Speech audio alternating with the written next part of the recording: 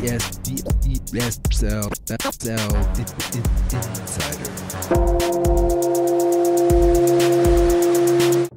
Hey, what's up? This is Ian in Fukuoka, Japan, and in this video I'm going to talk about why take a TEFL course, and the two basic reasons why you may want to take a TEFL course or CELTA course.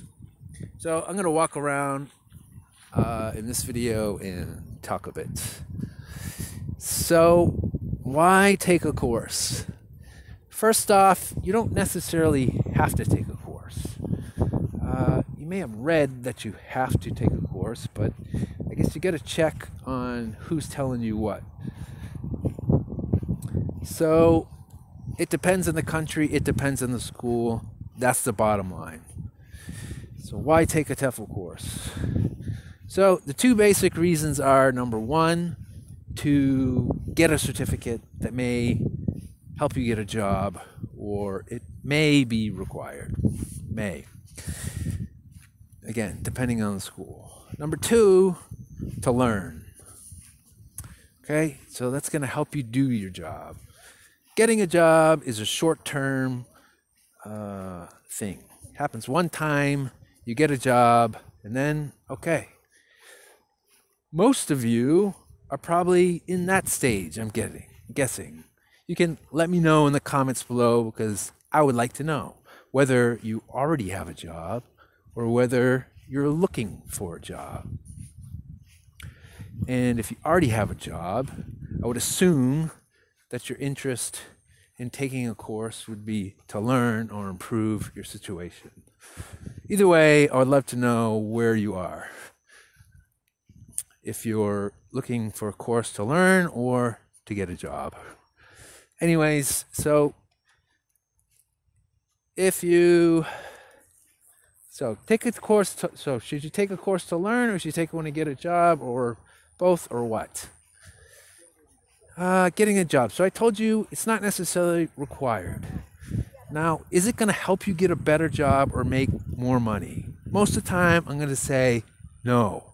I've taught English in China, Korea, in Taiwan. I living in Japan now, and I like this flower. I like those. It's not going to make a difference most of the time. It's not going to help you get a better job. You're not going to make more money because of it. Probably not.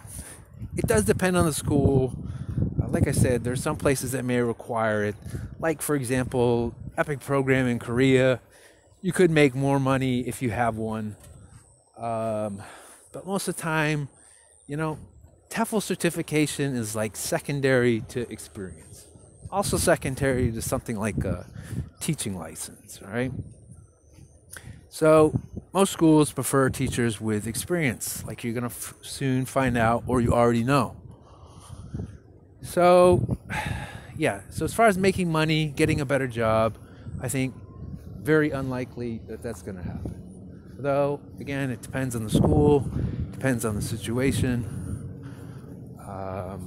and whatnot. Is it going to improve your resume? It's not going to hurt your resume. So anything related on your resume is gonna help.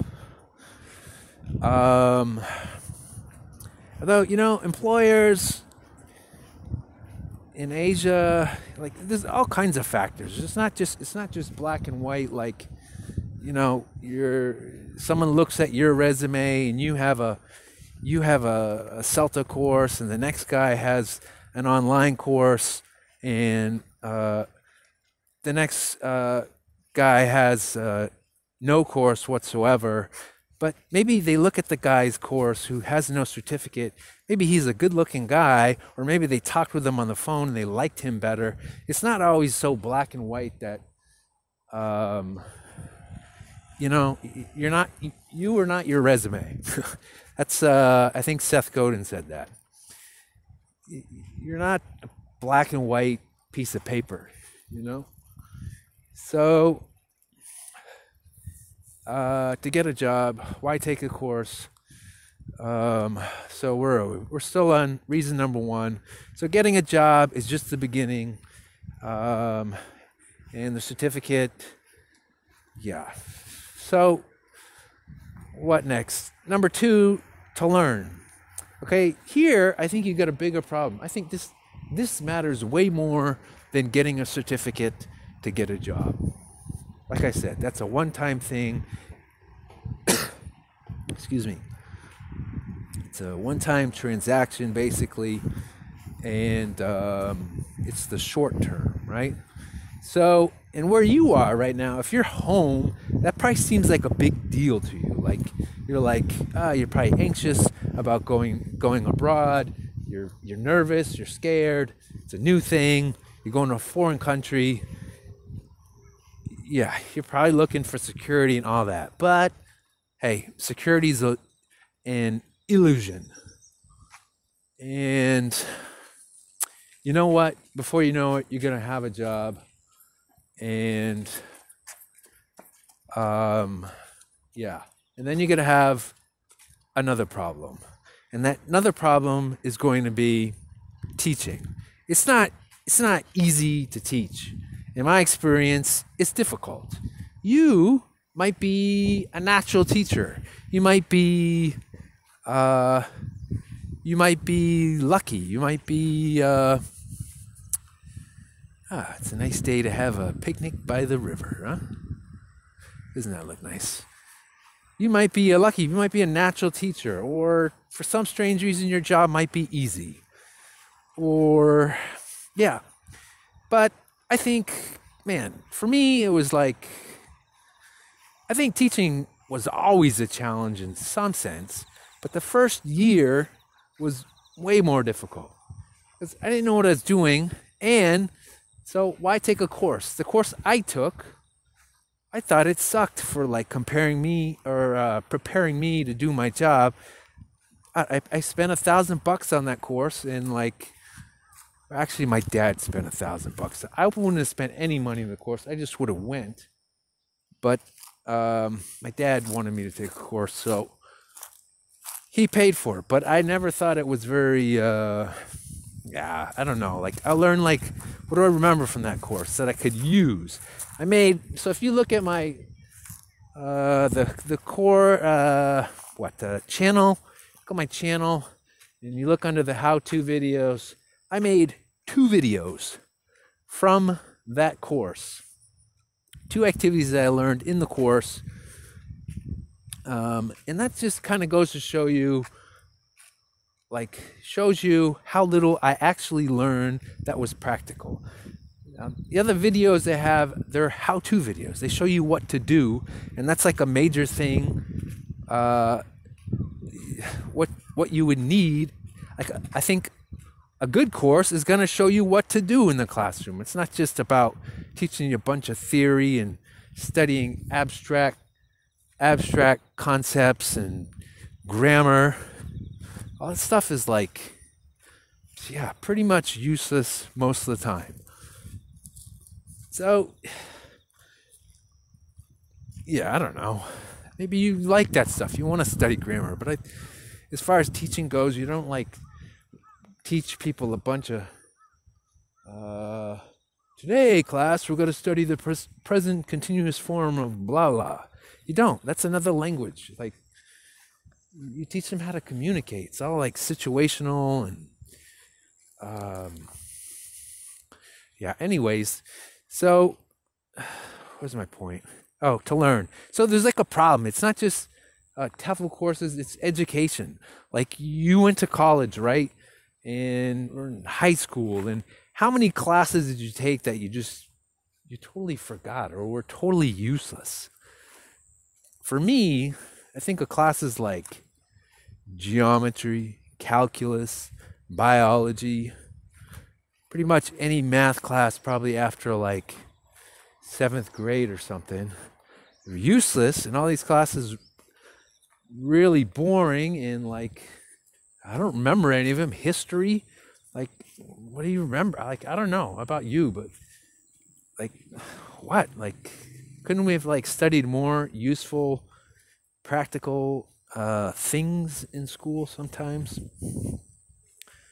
And yeah, so I think it's similar. Like TEFL courses, most TEFL courses are trying to look like CELTA, or follow the CELTA model in some sense. This is how I look at it. Yeah, so you take it with a grain of salt if you want. Which is like run by or affiliated with the prestigious university and stuff. But yeah, I don't know. There's the real world, and then there's the academic world, and the academic world should prepare you better to do better in the real world. That's what I think.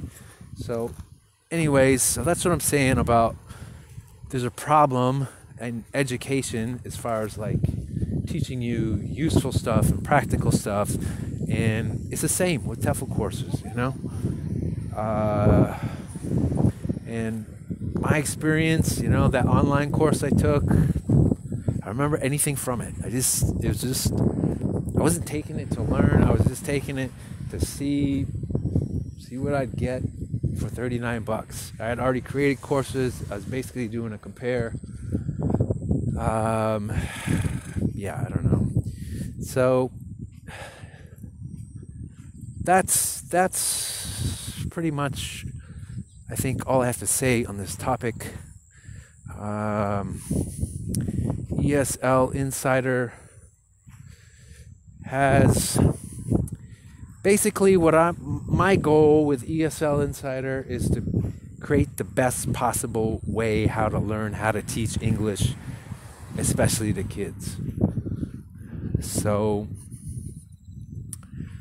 anyways, that's my take. I don't think I have any more thoughts on this topic. The topic is, what is the topic again here?